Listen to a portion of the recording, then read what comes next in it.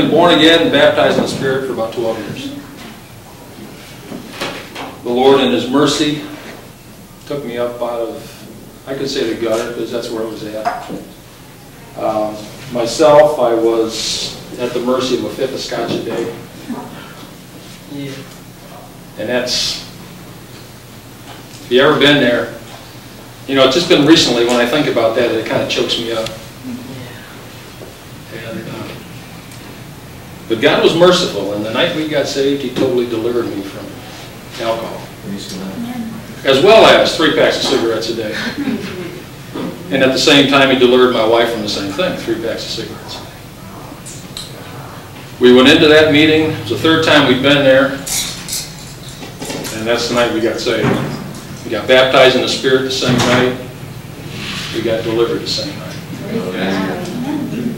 And the minister told us one thing when he got done praying for us. He said, resist the temptation. That's all he said.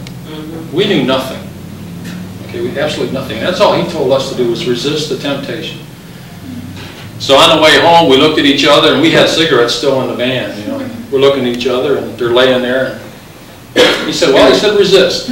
So we can do that. It's only a couple miles home. So we did that. We stopped at a friend's house and had a cup of coffee, and got back in the van and headed home. And there they are again. He says, "What do you think?" "Nah, we'll wait." Well, I'm here to tell you that by the time we got home, we were free. There was no urge, there was no desire, there was no craving, nothing. In fact, our house stunk so bad when we walked in the door, we thought something died. It was the worst smell I've ever smelled. In fact, probably for about 4 years afterwards, every time I'd go by a vehicle, I'd smell the same smell. You know, if they smoked. I don't care if it was a truck driver or if it was a regular car. I don't think I'll ever forget that smell. But that's kind of what God brought us out of. I mean, the rest of the stuff's kind of typical for a sinner. But what I really want to tell you is what God's done since then. Because that's where my testimony is. It's not, He brought me out of some stuff and that's God's glory. But the testimony is what He's done with me since then. And this is what I want to share with you, because I want it to light a fire in you. Because we've been guilty as Christians for so many years of sitting and listening to testimonies like this. Sitting and listening to a preacher Sunday after Sunday. And that's all we've done with our lives as Christians. But I'm here to tell you that if you'll step out, God will use every one of you. In a way that you never imagined that He would use you. About 4 years after we've been saved, some teaching on deliverance came into our church. And for some reason, we kind of jumped at it. We were one of the few couples that kind of was interested in it, so we just took the bull by the horns and went at it. And God just began to open things up in our lives and made us sensitive to things. And we began praying for people, and God began moving. And using the Scriptures, He implanted in our hearts such a knowledge of His Word and the authority of the Scriptures that He took away all fear. And I can remember one of the first times we prayed for her, it was a sister. And we were praying for her, and I can't tell you what it was, but she died on us. She was gone. Breathing stopped, eyes rolled back, color changed. And I don't think this is probably the 3rd or 4th person we ever prayed for. But the thing that I remember the most is there was no panic. The Holy Spirit brought to my heart that the Lord Jesus Christ is here. And He's life and life abundantly. So this thing can't stay. And that's exactly what we spoke out. And that thing lifted. That was our first understanding of the power of God working through a believer. Because normally, you know, panic, call 911. You don't know what else to do. But if you're a believer, the number you call, I think, is Jeremiah 33:3. Yeah. You don't call 911. You don't need to. No. But you need to know your authority in Christ. Okay, you need to know who you are. And you need to know who the devil is. Amen. And you need to know that you fight from a position of victory. You're not fighting for the victory. You already got it. Amen. Amen. Because Christ gave it to us on the cross. Thank you, Jesus. I mean, it's ours. We just got to make sure the devil knows that it's ours. I talk to too many Christians, young and old, that don't really realize that the victory is theirs. They're out there fighting tooth and nail to get the victory. They don't have to do that. They've already got it. And it's hard, and sometimes we forget that because of the stuff we go through, the trials we go through. But the victory is yours. The devil tries to steal it. Well, we went through some physical trials too, just like everybody does. One that comes to mind is shortly 2 years after we got saved. By the way, I'm a contractor by trade. I'm a carpenter. I'm Christian by profession, but a carpenter by trade. And so we were putting on a roof on this house, and as I normally would do, I would walk back over the roof after we had all the plywood nailed down to make sure we didn't miss anything. So I was there by myself that day, and I'm walking across the roof, checking it out. I go across the top edge of it and walk out to the high peak, and I stepped down, and there was a half a sheet of plywood there that I had forgotten to nail. So I found myself in the air, maybe 17, 18 feet. When I landed on my side. Didn't feel anything broken. So I got up, and as I got up, I felt that can't tell you which one now, one of my ankles was kind of sore. So I went back up on the roof, and I finished out the day, about 2 more hours. By then, it was all I could do to walk. And you got to remember, I don't know too much about, believing God for some stuff. We're still kind of young, And so we go home, and we're supposed to go to a farm and pick up some fruit, so we went. And it just so happened that it happened to be to some believer's house. So we were just loaded the stuff in the back of the van, and I turned around, and I just fell back into the van. I passed out. I woke up, I got 3 people over me praying, laying hands on me. So my wife drives me home, and I tried to putz around the house, because I'm not one that likes to just sit and do nothing. I wasn't going to give way to what the devil was trying to do to me. So finally, I went up. We lived in a 2-story house at that time, and I hobbled up the stairs 1 step at a time. And when I got up the next morning, my confession first was that God was going to take care of it. That's all I knew to say. I mean, I saw in His Word that He's my healer, my provider, and so this was a good test. So I got up in the morning, and I told my wife, I said, I know that if I can make it to the bottom of the stairs, when my foot hits the first floor, it's all over. I don't know why. That's just what I had in my spirit. So I limped back down the stairs, and I'm here to tell you, when I put my foot on the floor, it was gone. It was instant. The swelling was down, the pain was gone, I went on to work. God will do that to all of us. Some things take a little longer. I'll share that in a little bit too, but God's willing to touch every one of you. Amen. Just that quick. He's not only willing, He's able. And on top of that, He's longing to touch your bodies. That's one of the reasons why Christ died on the cross. Not just for your sins, but our loving Heavenly Father cares about every need in your life. Your physical need, your spiritual need. He cares. And that's all in the atonement of our Lord Jesus Christ. He shed His blood for that. That you can walk in health, you can walk in provision,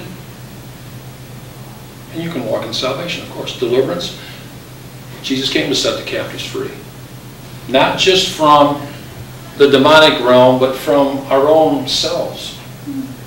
Because within ourselves we can do nothing. Amen. Amen. So as we moved along, and God had set us in a church that didn't preach, but they taught the Word. In-depth teaching, which really established a lot in our hearts. And one thing that God impressed upon us in the very beginning was the idea that if you see something in my Word and don't understand it, don't put it on the shelf. Take it and walk in what you can. And let me fill in the blanks as you walk. Because if we put it on the shelf, you know what happens. We get a shelf full of stuff that we never go back to. That's human nature. That's what happens. But the Holy Spirit impressed on us, don't do that. If you see it in my Word and you know it's there, walk in what you can, and I'm going to fill in the blanks as you go. Which He's done that. And I praise the Lord that He established that in our lives early. So, the ministry of deliverance, counseling, laying hands on the sick, which actually that's one of my key scriptures, is Mark 16. You all know that one. So I don't think I'm going to read it. But that particular group of scriptures tells every believer that you can lay hands on the sick, that you can cast out demons, that if you touch any deadly thing, it will not harm you. Not that we don't play with snakes. No. Right. So, like what happened to Paul. He got bit, but it didn't hurt him, did it? Okay. But if you believe the scripture says, believe what? It's more than just believe that Jesus Christ is the Son of God. You have to believe what he told you. And if you believe what he told you, then he says, when you're preaching the word, he says, if you believe what I told you, then signs will follow what you say. I'll confirm my word. And that's for all of us. Not just for a few, not just for the pastors. It's for the whole church. Amen. Because that's what the Bible's written to. The Bible's written to every believer. It's not written to the pastors and to the teachers and to the evangelists. It's written to every Christian that walks the streets every day. God's given you an abundant wealth of knowledge to walk in victory. And he didn't give it to you or to me to hold it to ourselves. What did he say? Whatever you freely receive, freely give. And he's not just talking about money. He's talking about the word and power that he has given to the church. So as we went along, another blessing is my wife and I, God has made a team. We work together. We pray together. We minister deliverance together. We minister healing together. That's just the way God's done it, and I'm blessed. Amen. I mean, God saved us both at the same time. And I know too many people that are split households. Husbands aren't manifested. Wives aren't manifested. And it's real tough. It's tough. But God is faithful even in those areas. So I'm going to share what God's done with us. Now I've got some highlights at the end that are awesome. But we had a lady from another church come one time, and she was an epileptic. Okay. But when she came, she walked in the door and she said, I know when I leave I will be different than when I came. She came expecting God to touch her. And what she came for was that the medication she was taking had destroyed her liver. She was faced with surgery because the medication had wiped it out. And she says, I want God to renew my liver. That's what I'm here for. So, that's what she wants. That's what we asked the Lord for. That's what we prayed for. She left. She called us back, I think, 2 or 3 days later. And she'd gone through the test, and the doctor had told her that her liver was like a newborn baby's. You know, and that's awesome. Amen. But we're nobody. Okay, and that's the point I'm trying to get across to you. We're nobody. One brother said we're like a rubber hose. We're nothing until the Holy Spirit pumps something through it. Amen. And that's true. But see, we're guilty of saying, well, I can't do anything. Like the brother shared in the beginning, you know, if you got a little finger. But it's not us anyway. If you're willing to put your foot in the door, God's going to open the door for you. It's His grace anyway. It's His anointing on your life, not yours, not mine. So anyway, 2 weeks later, I think, she came back, and this time she wanted to deal with the epilepsy. Same thing. She came knowing that God was going to touch her. So who are we? I mean, we pray. She leaves. Next time we see her, about 2 weeks later, 3 weeks later, we met her in the grocery store. We asked her, well, how's things going? She said, I haven't had any problems ever since. God delivered. And so this kind of sparked us. You know, we're seeing what God wants to do with His people. He wants to use them. He wants to put them out in the field. And so there were many cases like this. And finally, one of the highlights was in 1993. We'd gone to Texas. And a little bit into Mexico with some friends. We're missionaries down there.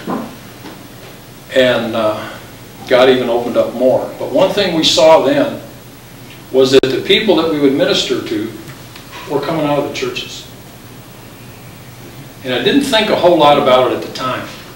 It just seemed a little strange that they'd be coming to an outside source for help. Because most of these people were coming out of Pentecostal churches, Spirit-filled churches. So the Lord blessed us while we were down there in '93. Then He opened the doors in the summer of '93 to go to Russia. So we went with the group and we established a church in a town called New Shevbaksary, a town of about 150,000 people. The crusade was about a week. We saw, I think, about 3,500 people come to the Lord.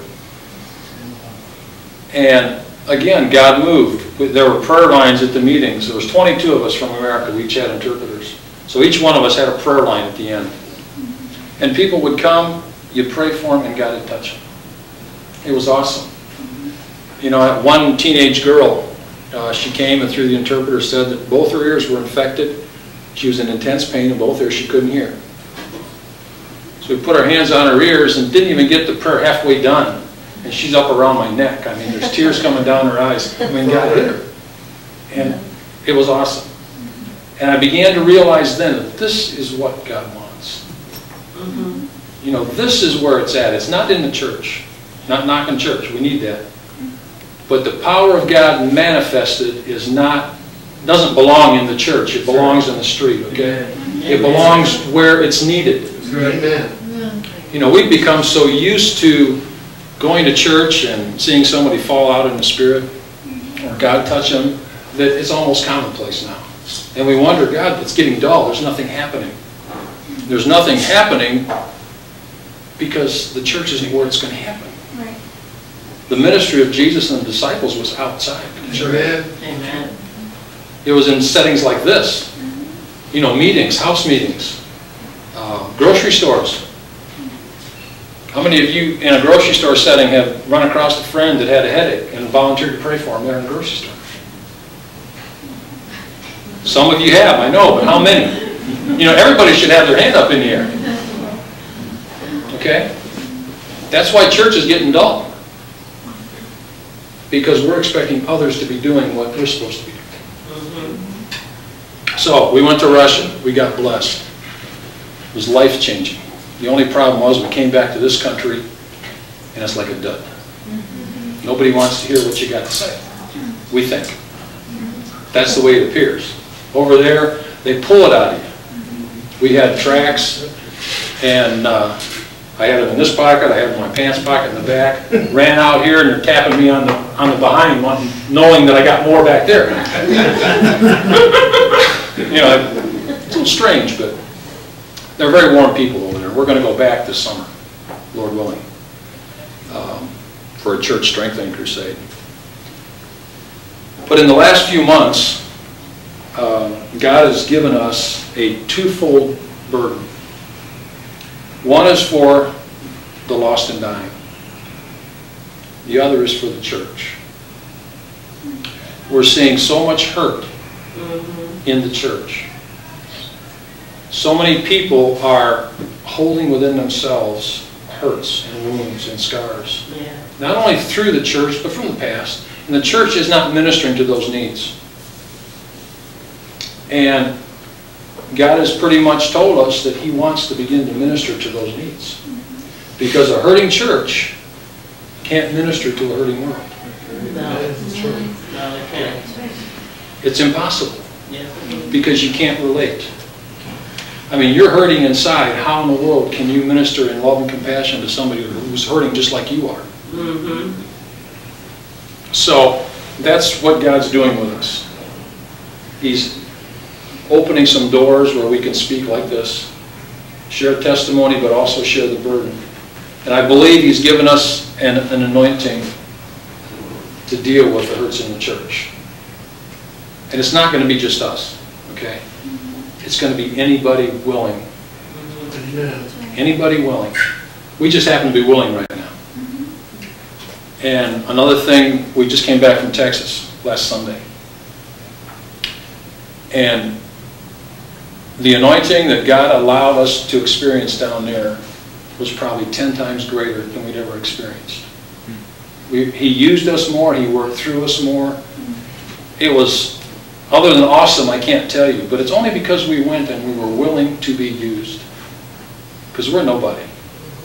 Some of you have probably been saved longer than I have. It makes no difference how long you're saved. If you're willing for God to use you, Amen. He'll use you mightily. That's right. So all it takes is a willing heart. That's right. You know, He's going to clean your life up. Yes, He is. You know, I've talked to people that said, well, I've got this problem, I'm working through this, and, I really don't think God can use me. Listen, God will use you where you're at, and He'll clean up the rest as you go. Scripture says that pray one for another that you may be healed. Amen. So don't let that stop you. Don't let the fact that, well, I don't know as much as so-and-so, or don't let it stop you. God will use you. Just present yourself to Him and say, God, I want you to use me. I want to see Mark 16 fulfilled in my life. I want to lay hands on the sick. Yes. I want to cast out demons. I want to see souls saved. All you have to do is ask Him. And He'll begin to make a way, maybe not within your own church, maybe just outside and people you come in contact with. But I honestly believe it's going to start within your church. God is going to open up doorways for you within your church to begin to minister. So while we're in Texas, the Lord provided maybe, 10 or 11 people that we were able to pray for. Some came out of the occult. Some were just battling emotional turmoil inside. But again, everyone came out of Pentecostal churches. Some have been there for 10 years. And the churches tell them, well, you're saved. Just, God will take care of it. Which is true. I mean, God will take care of it. But the Scriptures give us guidelines to go by to help one another. Amen. That's right. It's up to God to do the work, but it's up to us to help one another. Right. Scripture says, bear the strong to bear the infirmities of the weak. Right. That doesn't mean just to put up with them and to tolerate them. That means help them, counsel them, pray with them. If there's a spiritual problem, as far as demonic, deal with it. Amen. You've got the authority. Luke 10:19 says, Amen. you've got all the power over all the power of the enemy. Thank you. And nothing's going to hurt you. If you're under the authority that you're supposed to be under. Amen. You don't want to do that blatantly. I'm not afraid of the devil. Okay? I'm cautious. And I know he's subtle. So I'm aware, but I'm not afraid. Because the blood of Jesus Christ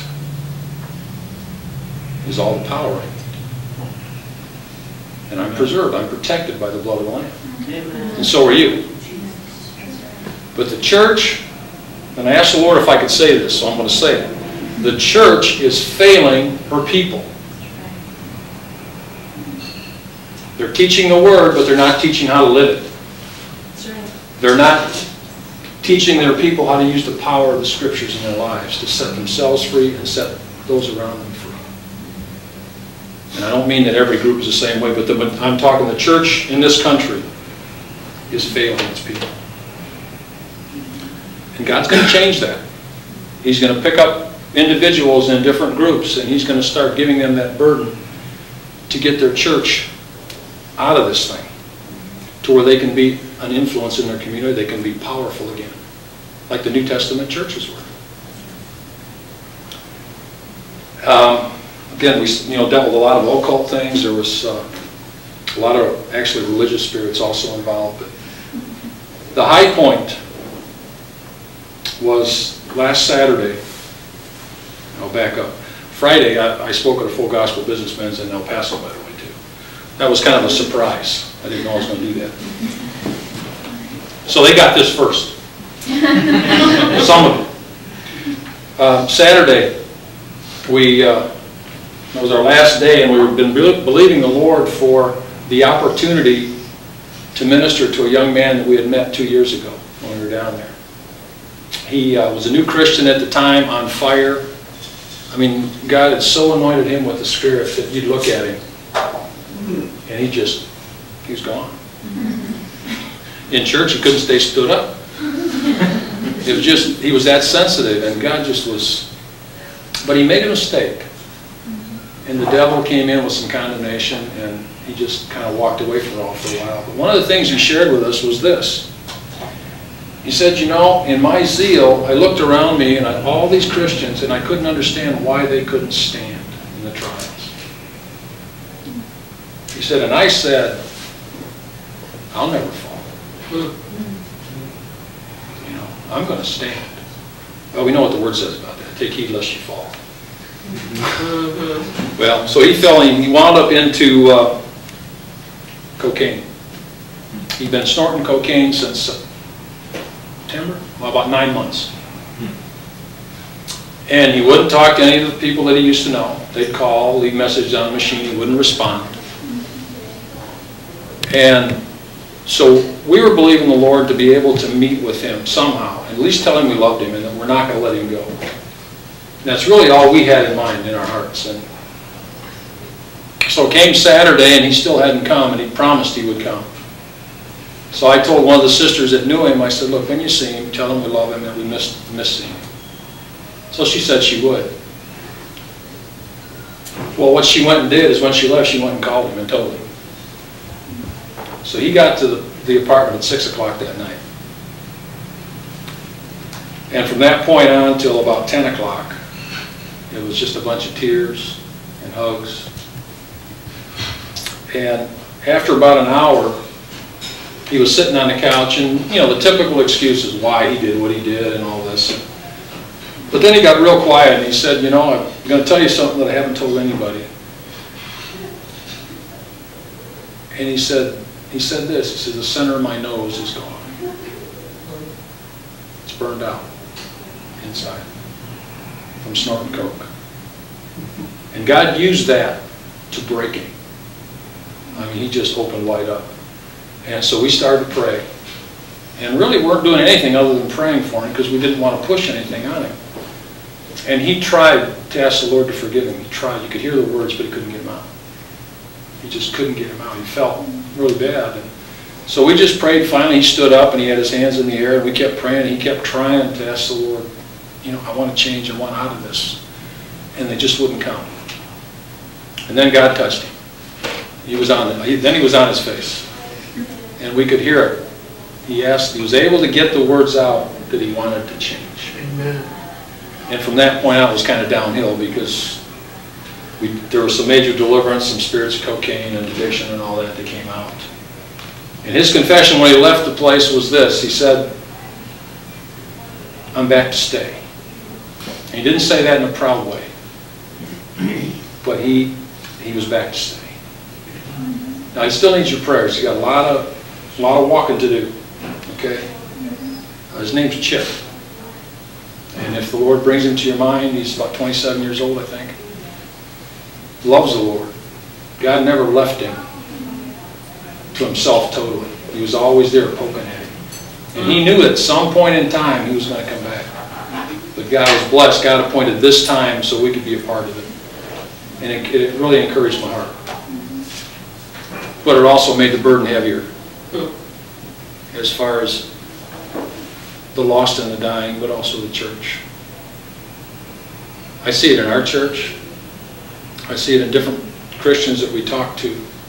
We had a house meeting last night even, and there was probably a dozen women maybe, and 2 guys.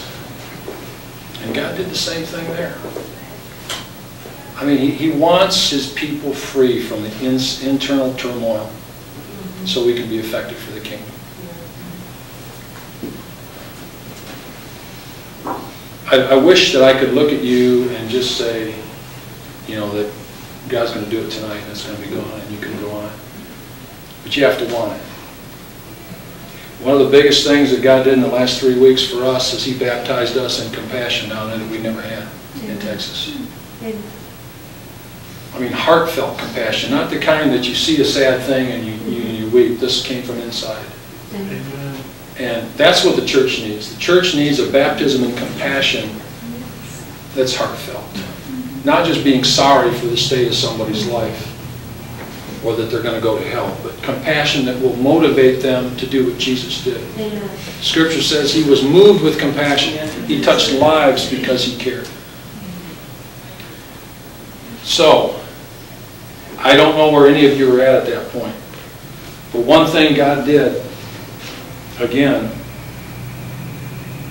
is he baptized people, I'm using that word a little loose, but he baptized people in his unconditional love. Everyone we prayed for in the last 2 weeks, he touched with his unconditional love. Okay? I don't know where you're at with God's unconditional love, but he loves us unconditionally right where we're at. Yes. He doesn't intend to leave us there. Thank you, Lord. Okay, praise God for that. Amen. But he does love us unconditionally. We can't earn it. We can't lose it, we can't earn it as long as we're walking with him. But he's not going to leave us where he found us. So we can't rest in that unconditional love and say, "Whew, I'm okay." You can't do that. So don't do that. But I would like to ask you, in fact, I'll pray for you, either corporately like this or individually if you want, for God to give you a revelation in your heart of his unconditional love for you. Amen. Because there are some of you, I think more sisters than guys, but there are some of you that have got things buried so deep inside, and you won't let them go. Because you're afraid that if you expose those things, if you bring them to light, God's not going to let you. Got news for you. He wants those things out. So you know how much he loves you. And he's going to do it one way or the other. He's going to do it tonight or he's going to do it some other time. But I want you to get that in your heart that God loves you where you're at right now. He's not going to leave you there. But he wants you to know that he loves you unconditionally. You can't earn it. You can't do things better. You can't pray more. You can't fast more to change the way he loves you. Some of you can't relate to that because of how you were brought up. The type of parents you have perhaps, fathers, whatever. You don't know what that's like. And that's hindering what you can receive from your Heavenly Father. And only God knows. You and God know what's going on inside right now. And I believe the Lord's touching some things in some of your hearts. And he'll bring it to fruition either tonight or later on in the week. But he's going to do it if you let him. So that's what God's doing with us. He took us from a fifth of scotch a day to an overflowing spirit of a different kind. And every one of you, if you're willing, can do that. Nothing's stopping you but yourself. God says, my grace is there. My Spirit's there. You're baptized in my Spirit. The gifts of the Spirit are there. He's given us the command to go. The longer you sit and wait in the church, the more you're going to be disappointed. Church is supposed to be a filling station. Right? You get filled up and you go out and you give it away so you got room for more. Amen. So, I'll share one more thing and then I want to pray for some people if they want it. Just yesterday, the Lord gave me a mental picture of a 30-year-old brand new car. Brand spanking new, never even been started. It was bought, put in the garage, and put under wraps. Now, you all know what happens to a car when it's put in storage. I don't care how new it is. The seals in the motor go kaput. They dry up, they shrivel, the tires rot. The body begins to rust. And he likened that to the church and all the power that he's given to the church. We've put it in a garage, and we put a cover on it, and we expect it to stay intact. But it's not gonna. And it hasn't. That's right. It's caused bitterness. It's caused division That's right. in the church. Yes, yes. We can't fellowship one with another in Jesus Christ because it's sat there and it's rotting, folks. And God's not going to have it that way any longer. Amen. And you can be a part of it. You can be a part of the change. You can determine in your heart tonight to change that. And if no other thing in your own life, that you're not going to be responsible for what he's given you just sitting there being dormant and rotting in your life. Amen. Well, thank you for the opportunity to bear my heart.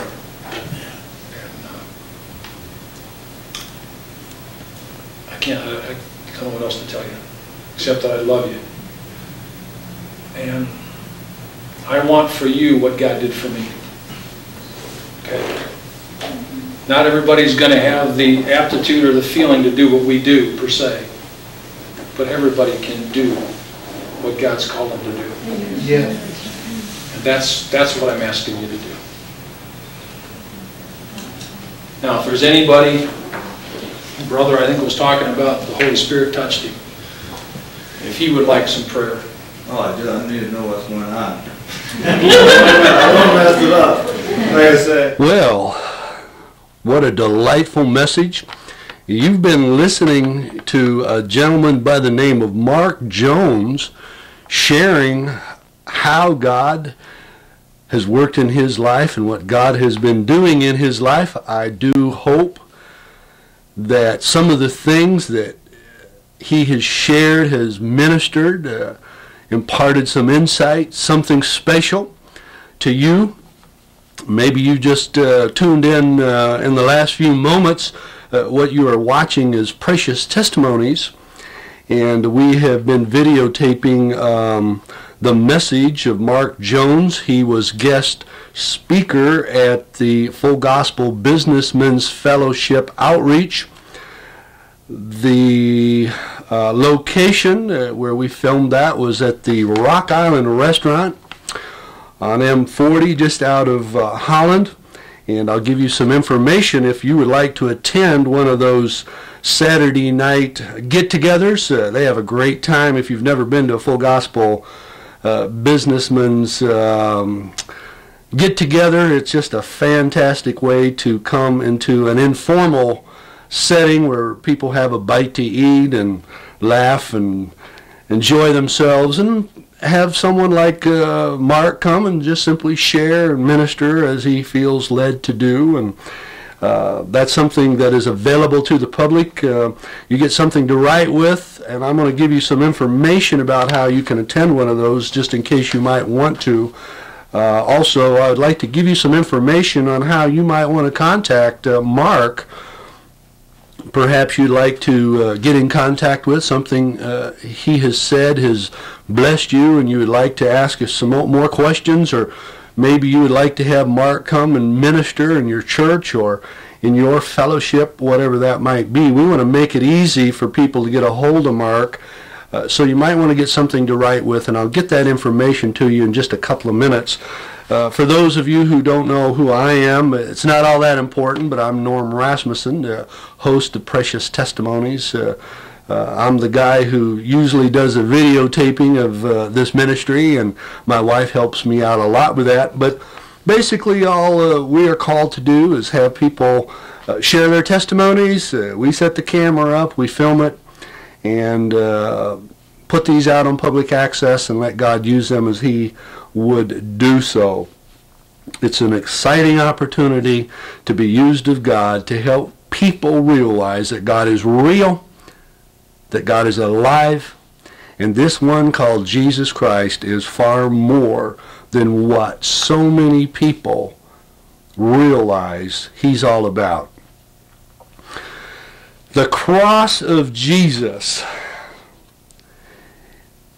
There is more knowledge, more insight to be gained about the cross of Jesus Christ than what many people realize. And I've done some praying about how God would take this broadcast from here, where He'd want it to go, and I do believe He's imparted some things to me. So I'm gonna take a giant step of faith and share some of my own testimony. Take a segment right out of my life story and share that, and let the Holy Spirit impart what He wants to impart to whoever would be watching this video, this broadcast, or listening to the cassette tape that would get played, get made and into people's hands. Before I move into that portion of my story, let me give you this information if you've got something to write with now. Mark Jones was the speaker, and he can be contacted. I'll give you his home number, area code 616-468-7266. Area code 616-468-7266. 888-888-8866. Feel free to call him if you would like to talk with him about God, if you feel that he's someone that might be able to help you somehow, some way, receive some freedom in some areas of difficulty that you're encountering. He avails himself to be used of God, however God would want to use him. Also, I'll give you his address in case you might want to write him or to know where he lives. He lives in Coloma, Michigan, and the address is 6615 Brundon Place, and I'll spell that, 6615 Brundon Place, B-R-U-N-D-E-N, Place, P-L-A-C-E, of course. Coloma, C-O-L-O-M-A, Michigan, 49038. And he currently attends Faithful Word Fellowship over on East Center there in Coloma. Address is 6545 East Center. So if you'd like to show up on a Sunday and talk to him there at a local church, we encourage you to do that too. Maybe you don't have a local church in the Coloma, southern Michigan area. Faithful Word Fellowship might be just the place that God would have you be a part of so that you can get rooted and grounded in God's Word and be nurtured up and equipped to get out there on the front line for God, helping people just like Mark is, whether it be in Russia or right down in the Coloma, St. Joe Waterville area. Makes no difference. There's hurting people everywhere. And then we're going to share a little bit more about the full gospel outreach. We'll give you a phone number and more pertinent information on that at the end of this broadcast. So keep your your ink pen, paper handy, and we want to share a little more about that later on. But right now, I want to move forward in some things that God has done. You know, Mark, as he was sharing about unconditional love, it brought back a time in my life. I've been a born-again Christian now a little over 15 years as of this taping.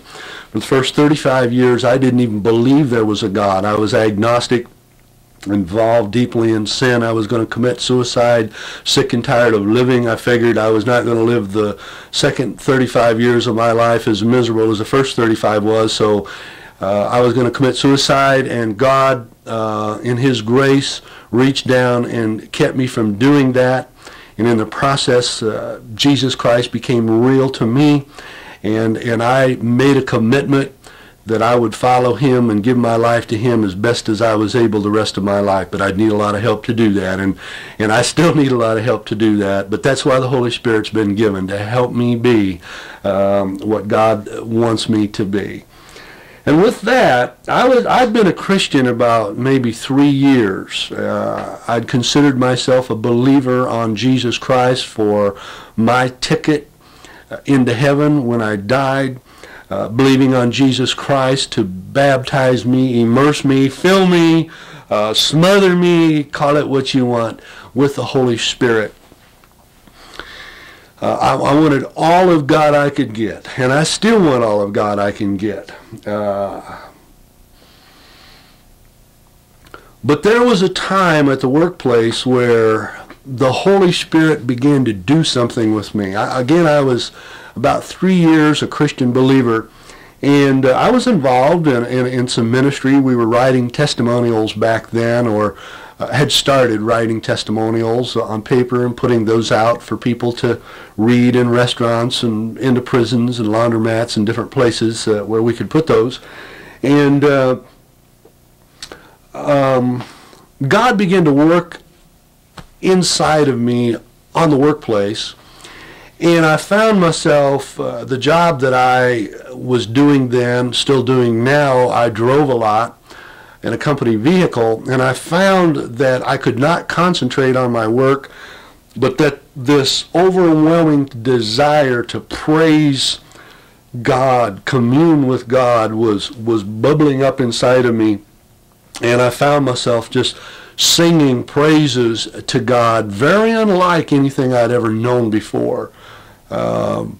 And I was just talking to God. I said, God, I just love you, and I just thank you for sparing my life. I just thank you for giving me some purpose and meaning in my life. Thank you for opening up the Word of God to where the Bible is starting to make some sense to me, and I can understand it, whereas I couldn't before I became born again. So many things to be thankful for, but it didn't even stop there. Every song that I had learned, every Christian song that was meaningful to me, I was singing that to God, and I was singing a new song, and I found myself doing that all day long. Well, the next day, it intensified, and then the following day, if I remember correctly, it intensified more to where I couldn't even sleep at night. All I wanted to do was just commune and worship and fellowship with God. I'd never experienced that before, and it was consuming me. I wasn't forced to do it, but I had a longing, a drawing to want to do this. And I just had a sense of knowing that I was going to have to take a couple of vacation days, at least one or two. I was going to have to get away from work, and I was going to have to get away from the responsibilities, the normal routine of life. Had to get alone with God where there would be no distractions, and let this hunger and this thirst take its course wherever it was to take me, so that I could I don't know, it's so difficult for me to describe now, and it was every bit as difficult to describe then. All I know is I wanted to love on God and never quit loving on God. I just didn't want to do anything else but just love on God. And so I took the day off. I told my wife, Kathleen, that God was doing something in me, and I didn't understand what it was, but He knew, and that I needed to get alone with God, and she understood that. There's times in each of our lives where the Holy Spirit will draw us, and He wants to take us aside where He can do spatial works in us. And because I had never had that happen quite that way, it was new to me, but I knew it was right, and I knew it was God. So I took the day off, got a vacation day from work, and hopped in my car and wanted to get out alone, and really didn't want to spend a lot of time driving. I just wanted to shut that car off and spend time loving on God. Now, maybe many of you watching this right now may not understand what that is. That may sound crazy. It may sound really fruity to you. But when God becomes as real to you as God became real to me, see, when I talked to Jesus, I knew He was sitting right there. I mean, He was in my heart, but He was like my best friend. That's how real He made Himself to me when God became real to me. There was no doubt when I spoke to God after He became real that He heard me. Okay? And not that I deserved that, and you're going to find that out shortly. I didn't deserve that. I was no one special at all. God just evidently had compassion and mercy to say, I'm going to invest some grace in this guy rather than let him go to hell, which is where he was headed. So, drive the car out, shut it off. I really call this testimony love on a dusty road. This is one chapter out of my life of 15 years now. I call this chapter Love on a Dusty Road, because the theme is going to be on unconditional love. Mark shared some things about unconditional love, and that's what this story is about, love on the dusty road. So I took that car out on a little 2-track dusty road, shut it off, and just begin to let it all go. I let it all go. And oh, Jesus, I love you. Jesus, I praise you. Oh, Father, I adore you. Holy Spirit, I thank you so much for being inside of me. Thank you for not giving up on me. And sure, there was a lot of sin in my life. I wasn't totally obedient to everything God wanted me to do, and I'm still not. But I don't get hung up on that. I know, because of what I'm about to tell you, God gave me a revelation of some things that I just believe is going to set some of you free.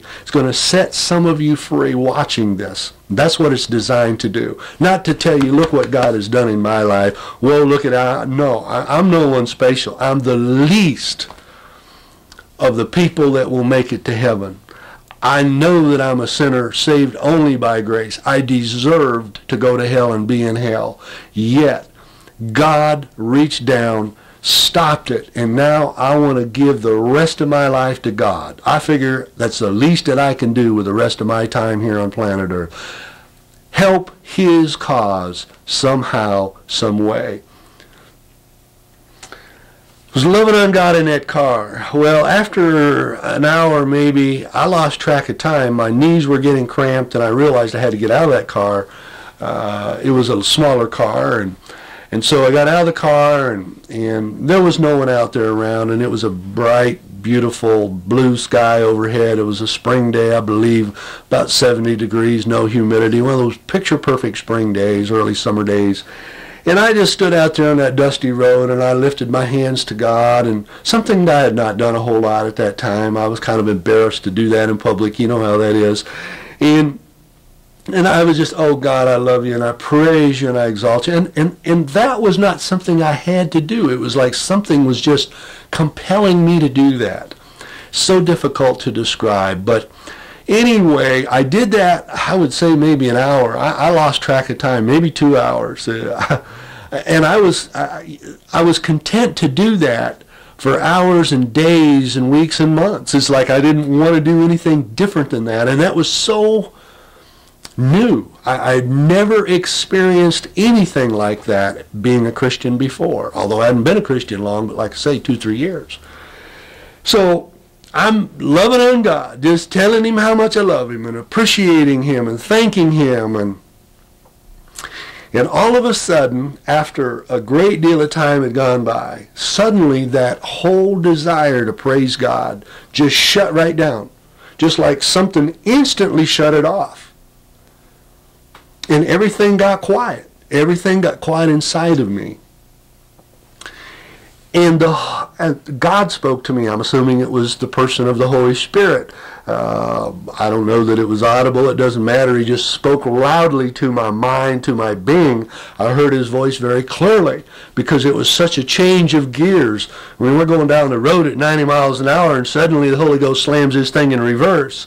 Okay, and it's like bam. I mean, I'm going instantly 90 miles in reverse without hearing a grinding of gears or anything. We went past neutral and instantly hit reverse, so to speak. The dramatic change here in God changing gears.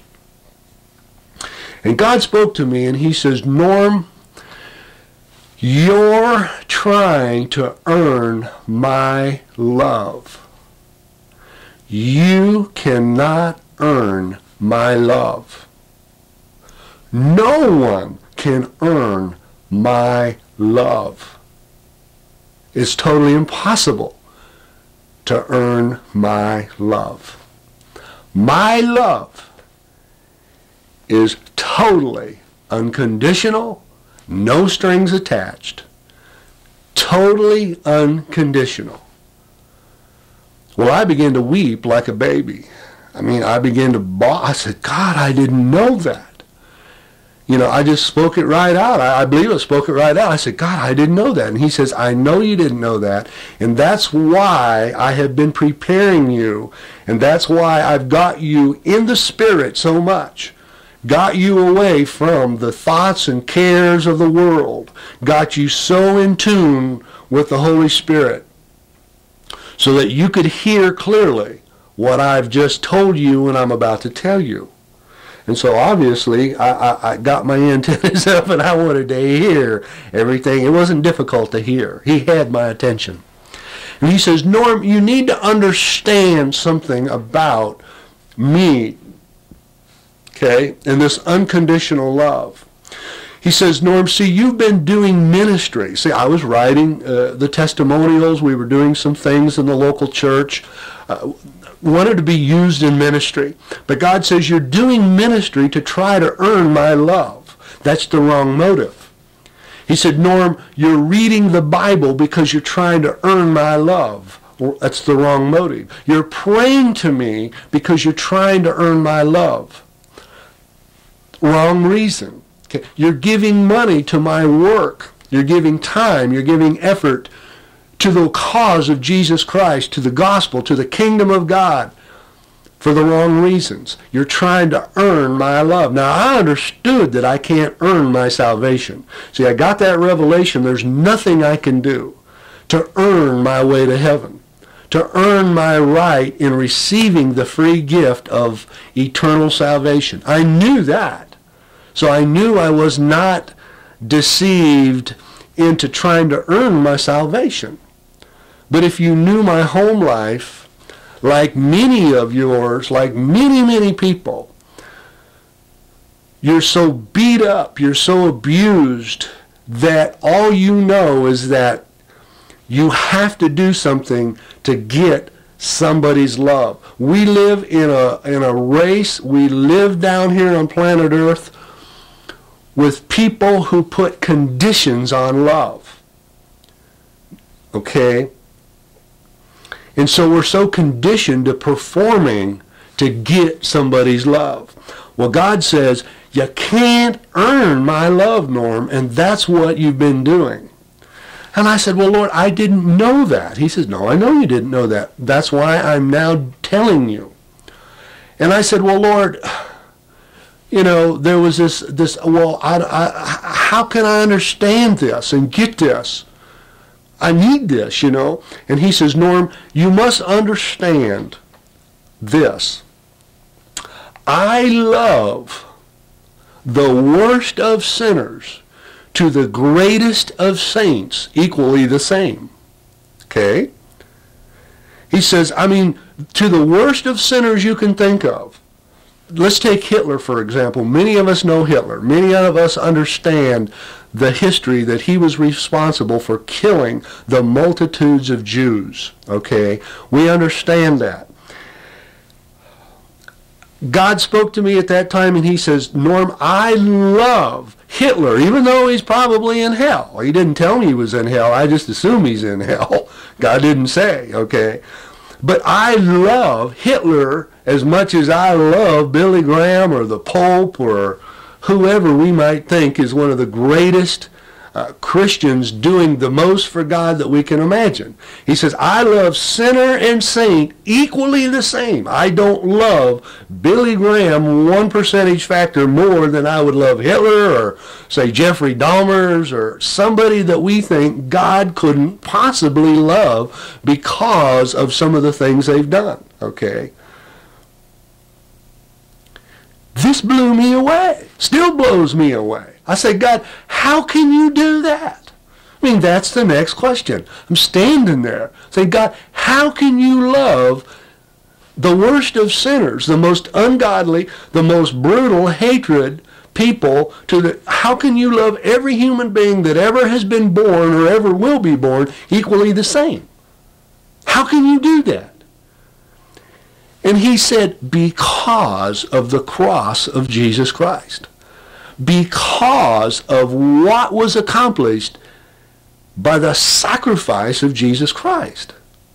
He says, Norm, when I see people from the foundation, even before Christ was ever crucified, I saw the sacrifice of my son Jesus. Now this is God the Father speaking, okay? To my mind at that point, we have to separate God the Father, God the Son, God the Holy Spirit. God the Father was the person imparting this revelation to me on the dusty road. Okay, keep this thing in context. He was saying, Norm, from the foundation of the world, I knew my son was going to have to die for the sins of humanity. I knew that. Okay, and because of that, that was my plan from the foundation of the creation of the human race that would fall into sin. He never wanted it to, but he knew it would happen.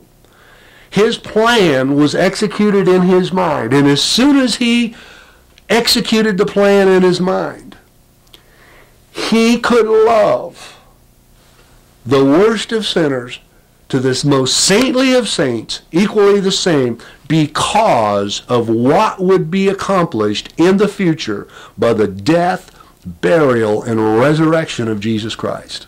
Okay? The atonement, as Mark spoke of. The atonement. The sacrifice of God himself. Because you see, Jesus Christ, although he never sinned, He was all man, but he was also all of God. So God himself was the sacrifice. He had to sacrifice himself to be the only suitable substitute for the sins of humanity. I don't want to spend a lot of time on that issue because there's many other things to say about this unconditional love issue.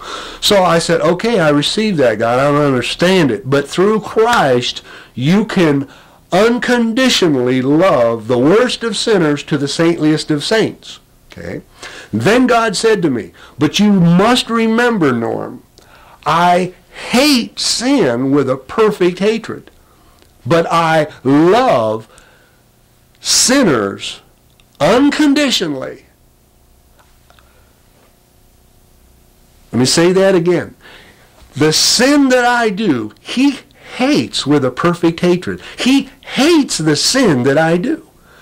But he loves me unconditionally in spite of the sin that I have operating in my life. He loves you unconditionally. It's totally impossible for him to love you and accept you any less than he accepts me or Brother Mark or anybody else, okay? He accepts you just the way you are, with a comma, all right? I'm going to come back to that comma because there's some other things I have to say to that to give you the full gospel here, the full counsel of the truth that you need to hear before this broadcast ends.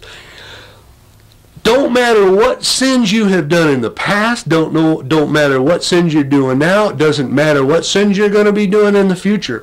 God will love you unconditionally every bit as much. Hypothetically, you can go out and murder 100 people in cold blood. God will love you unconditionally every bit as much as if you never murdered anybody. Okay? He hates the fact that you're murdering people. But he loves you unconditionally because of the death of Jesus Christ, burial, resurrection, the atonement of Jesus Christ on that cross. That's what God told me. That's what I believe he told me. Okay? I believe it. I believe it. I believe it. You're going to have to choose whether you believe that that's what he said to me or not. Okay? I'm not here to try to convince anybody that just because God did an experience in me, God said it. But I will trust the Holy Spirit to impart to those who can receive the truth of what he showed me, okay, so it can be imparted to you. Well, I was taken back. I'm saying, God, you mean now this is really going to rock the boat of some people. This is really going to curl the hair on some people's head, what I'm about to say. This will curl the hair on a lot of Bible teachers, pastors, people, okay, that are teaching others. All right? I said to God, I'm getting all I can get out of God at this point because I never heard ever any of the things that the Holy Spirit was teaching me at this point. I'm saying, God, are you saying that if I never pray to you, you will love me every bit as much? I mean, he didn't even pause. He didn't even stammer, stutter. He didn't even take a break. He said, that's right. I said, you mean if I don't even read the Bible ever again the rest of my life, you will love me every bit as much? He said, that's right. I said, if I don't ever go to church, you'll love me every bit as much? That's right. Now I really thought, here's the ultimate question. Now that I got a hotline to God. I mean, I got a hotline, I'm going to ask this, because surely he's going to tell me no on this. I said, God, if I don't ever give any money to the work of the Lord, will you love me every bit as much as the same? He said, yep. Didn't even pause on that one. I says, God, is there anything that I can do that will stop you from loving me unconditionally? He said, nothing, Norm. Nothing. You can't earn my love. I don't care what you can ask me. There's nothing you can do to stop me from loving you totally, unconditionally. Okay? I says, wow, God, that's almost unbelievable. You'll know the truth, and the truth will set you free. That's some of the truth you needed to know, Norm. Well, I went down to my knees. I began to bawl like a little baby. I mean, that was my next, I was broken. I mean, I was just broken. I said, God, because it suddenly became so clear. I was fasting. I was fasting regularly. I was fasting once a week. I thought that was making me more, I'd get more. See, I didn't realize that I was trying to earn God's love. I thought it was God's blessings and favor, but it was not. It was not. God said to me, you're trying to earn my love, and you can't do it. It's a free gift. It's a free gift, and it was accomplished because of what God purposed to accomplish in totality by the death of himself, the death of Jesus Christ on that cross, from the foundation of the world. Okay? And so then, when I thought God was done with me, then he said, now you got to understand some things, and this is the comma that I told you I'd get to. He says, now, if you think that this is a liberty to go out and sin and ride on my grace, to ride on my forgiveness, to ride on my mercy, Norm, you're making a sad mistake in assuming or presuming that, because there are consequences to sin. Okay? What you sow, you will reap.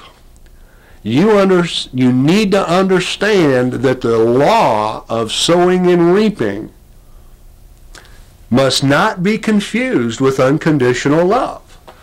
He says, for instance, Hitler. He says, I love Hitler unconditionally, but do you think he's in hell? I said, I got to believe he's in hell, God, unless he made a last-second confession that you honored before he died. And the understanding is God loves every individual who has ever gone to hell. He loves them unconditionally, but he doesn't like the sin that sent them to hell. Okay, he doesn't like the rebelliousness in them. Does that mean that the devil will not go into everlasting punishment, everlasting torment? No, God said it's going to happen. So love only goes so far here. I mean, God is going to execute his wrath. He's going to execute his judgment on the devil and his angels. That's been decreed. Love has nothing to do with it, because there's a wrath side of God as well. See, there's a love side of God, and we're focusing in on the unconditional love side of God. And there's a purpose for that, because many of you out there are caught in the snares of this issue of love, okay? And the devil is able to mess with many of you, was able to mess with me. And I'm going to get into some other areas that, but I just want to say that in the issue of sowing and reaping, well, let's get back to the story here. God said to me in terms of finances, okay, Norm, keep this in mind.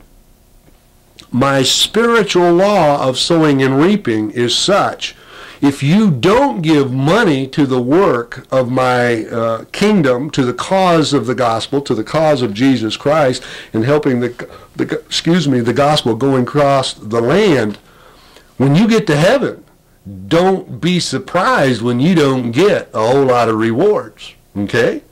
Because what you sow, you will reap. What you withhold, you won't have, okay?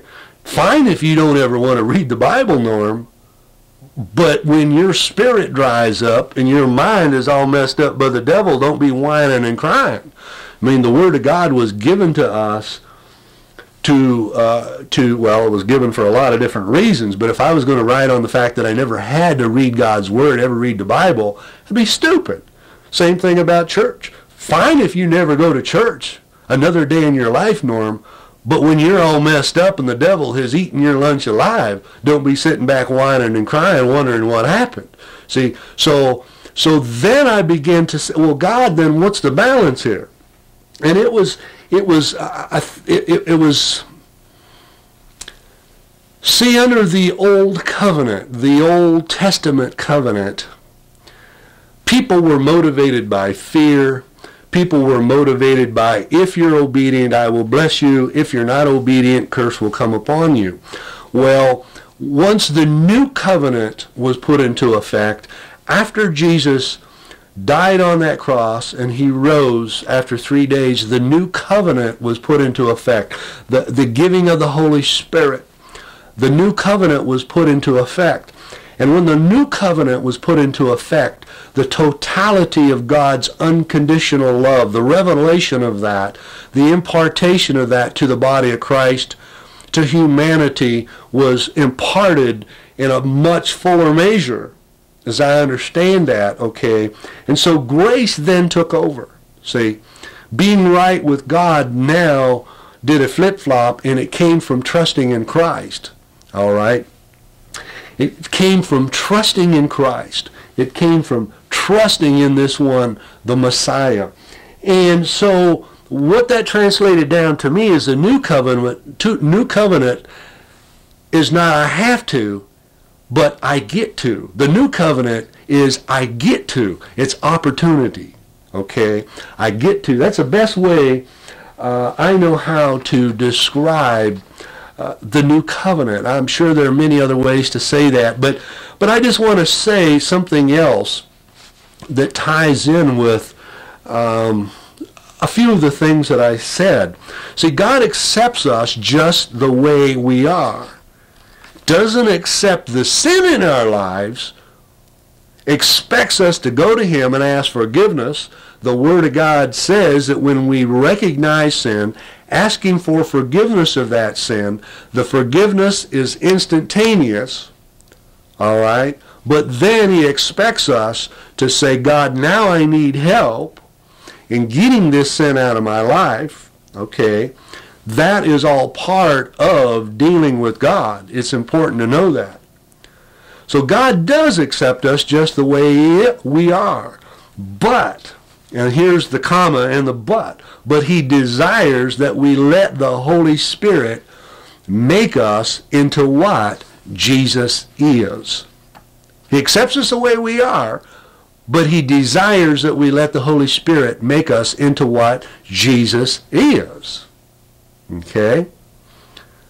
That's what we need to know, each of us. Now, who is Jesus? What is Jesus? Well, I'm going to give you a little bit of understanding. I don't want to bombard you with everything at one time, but if we turn to the book of Galatians chapter 5,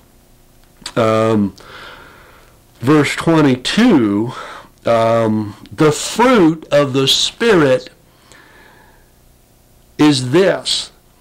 The fruit of the Spirit of Jesus Christ, the fruit of the Spirit of God is this. These are the primary qualities of Jesus Christ. And so what God desires for us to do is work in cooperation with Him to let the Holy Spirit make us have the qualities of God Himself. All right? And what are those qualities? What are the most important qualities? Well, chapter 5, book of Galatians, starting with verse 22, it reads, "But the fruit of the Spirit is love." Love is the first quality that we're to let God build in us. And I'm going to share a little bit about what that love is. Okay? Joy. We're to have joy. God's will is that we have joy in the midst of our miserable circumstances. Bad and good times. It's His will for us to have joy. Jesus knew how to get joy and hold on to it. Peace. Peace with God at all times. Patience. Patience with God, patience with ourselves, patience with others. Kindness. Kindness toward God, ourselves, and others. Goodness. Faithfulness. Faithfulness to God, faithfulness to humanity, faithfulness to everything that breathes. Gentleness, self-control. Okay?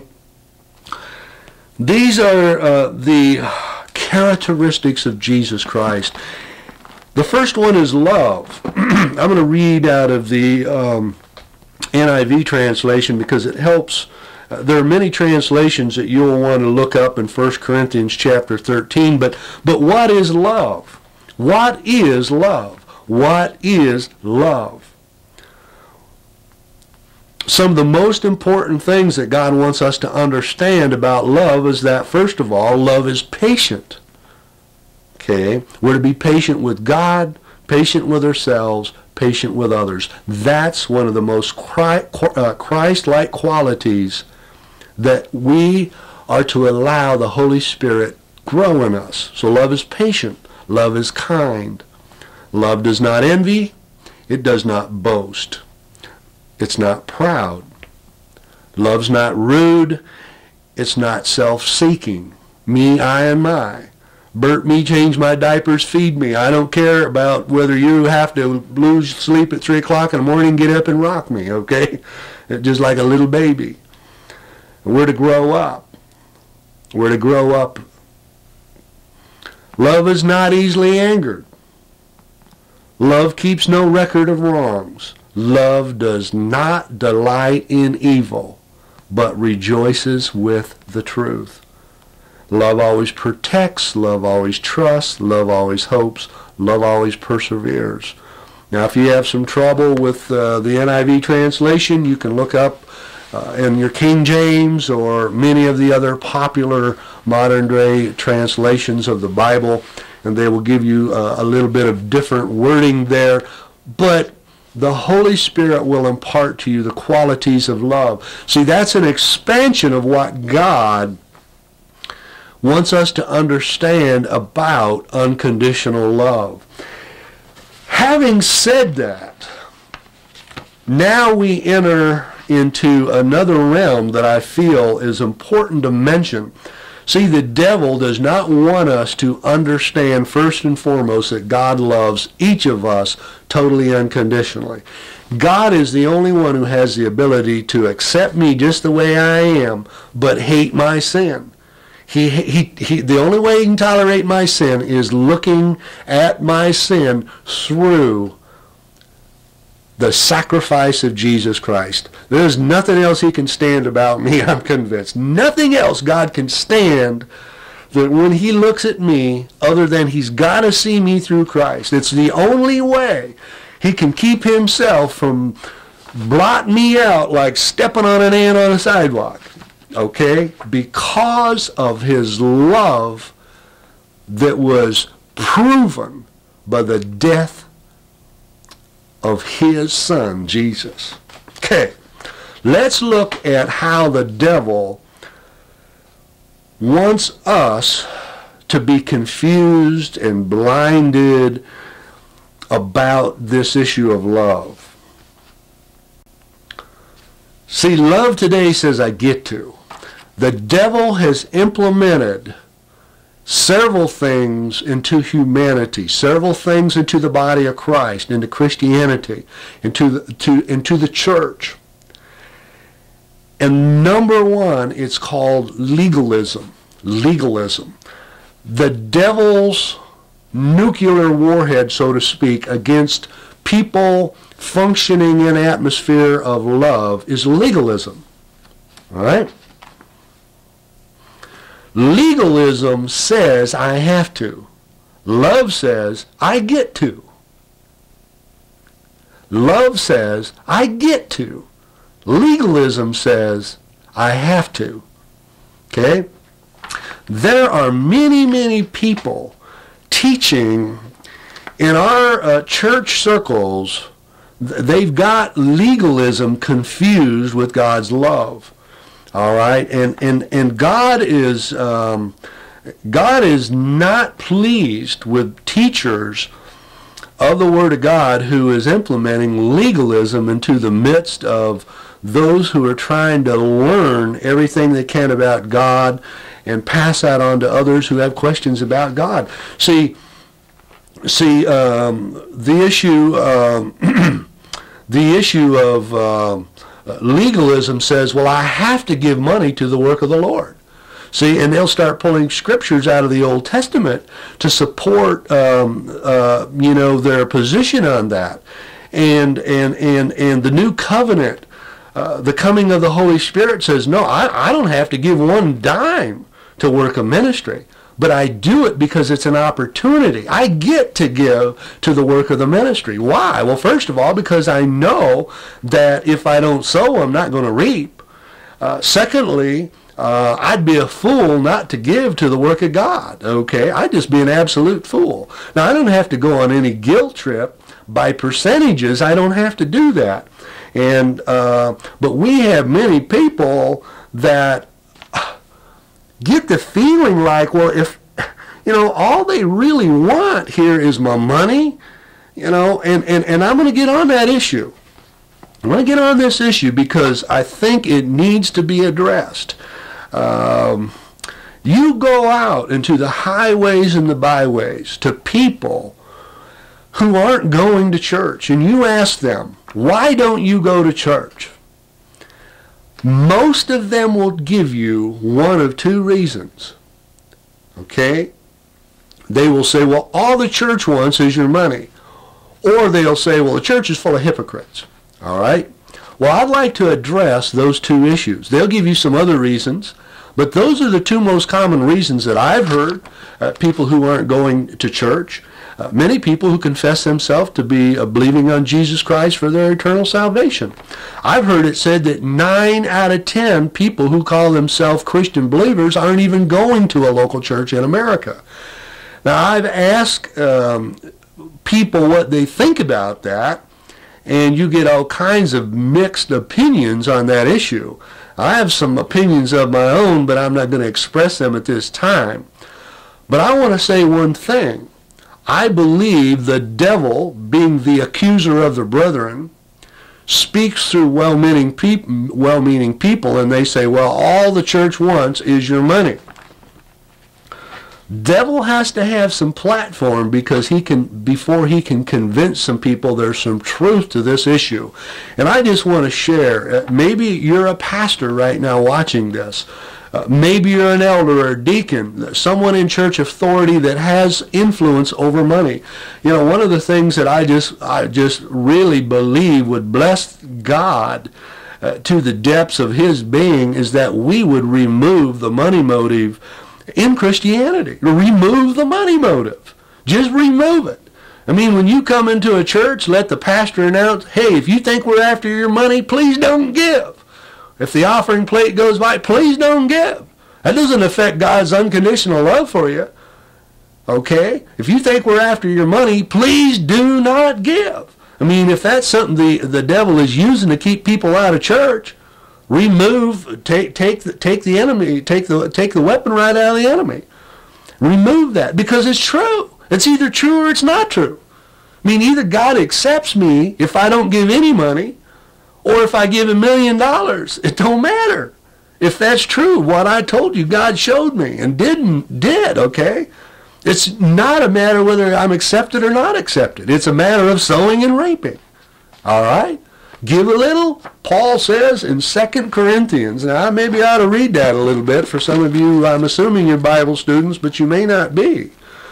The last thing that was really said that you can drive a nail in, Paul says it's acceptable for what you have, not what you don't have. So let's turn to, we get all wound up about got to give 10% of your finances. We start picking and choosing out of the old covenant, and we start putting people under the legal bondage that the enemy puts people under. And they're so confused, and there's so many people that aren't responding to God because they get to, and it's an opportunity, but they feel like if I don't do this, something God's going to get me. He's going to wang me over the head. He's going to let the devourer eat me. All kinds of stuff, and people are functioning in fear. God never intended the new covenant to have a place for fear to motivate us. We're to do it because it's opportunity, because because God accepts us unconditionally, isn't it the least we can do to give everything, our time, our energy, our resources, our finances, into the work of God, expecting nothing back too? If He gives it to us unconditionally, can't we give it back to Him unconditionally? I mean, that ought to be the first response when we get this revelation of God's unconditional love for us. Okay? In the second book of Corinthians, chapter 8, one of the key revelations that a lot of people need to get a hold of, I personally think, is verse 12. It's acceptable to what a man has, not according to what he doesn't have. So if people are putting a guilt trip on you, okay, about giving time, talent, treasure, any of that, and you're not measuring up to what they think you ought to be measuring up to, hey, pray for them, forgive them, love them, but don't take that junk. Don't let the devil beat you up through them. But this sowing and reaping, the spiritual law goes into chapter 9, starting with verse 6 in 2 Corinthians. Now this I say, he who sows sparingly shall also reap sparingly. He who sows bountifully shall also reap bountifully. Let each one do as he purposes in his heart, not grudgingly or under compulsion. So really, love has nothing to do with it. It's just, you give, you're going to somehow give back. Not necessarily in this lifetime, although God has the option of doing that. Okay, not going to get into that. Not going to get into the prosperity gospel. Could go off on that one for a long time. Let's get back to the point at hand. Thank you for being patient with me. I hope somehow, some way, you're being set free from this. See, you've heard God is love. Well, Satan confuses love by interjecting legalism into Christianity. And although many Bible teachers don't know they're doing this, okay, it's happening.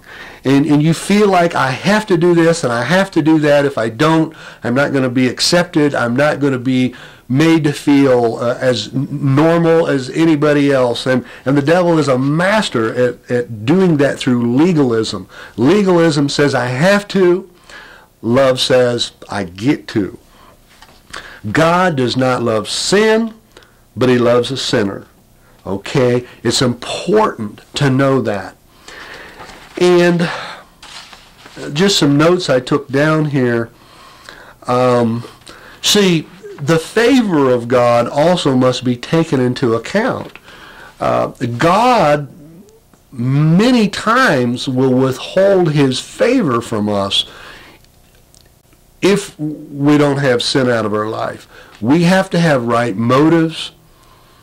We have to be lined up with some of the principles and truths of God's Word before He will grant us favor.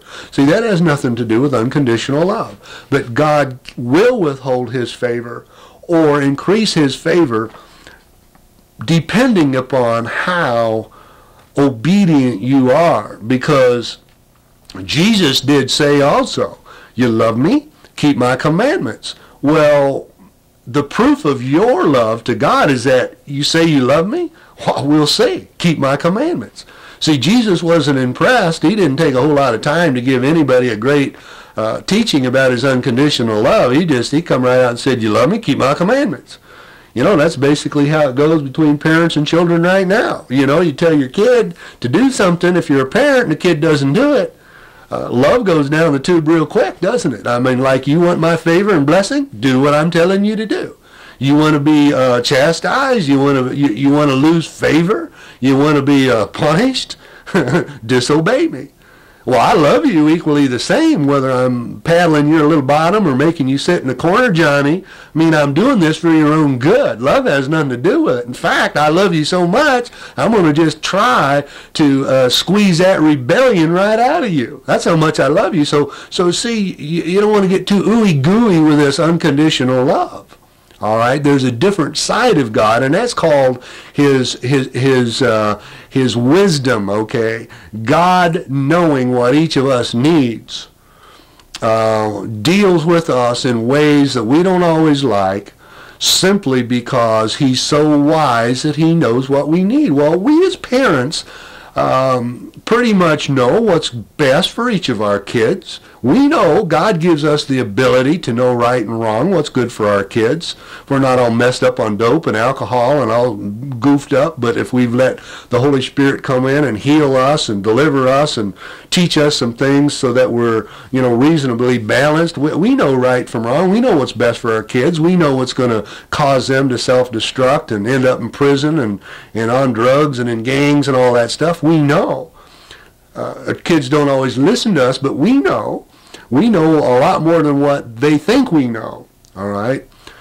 And so we're going to do whatever we think is best to help them avoid the mistakes we've made, to keep from going headlong into more trouble. Well, God does the same with each of us, whether we're 90 years old or 9 months old, okay? He's looking out for our welfare. But He loves us so much that He will allow us to go our own way and He'll allow us to go right to hell. He loves us so much. If we demand our right to go to hell, He loves us so much that He'll give us that right. Okay? That's how far His love goes. Now, I want to say something for those of you out there.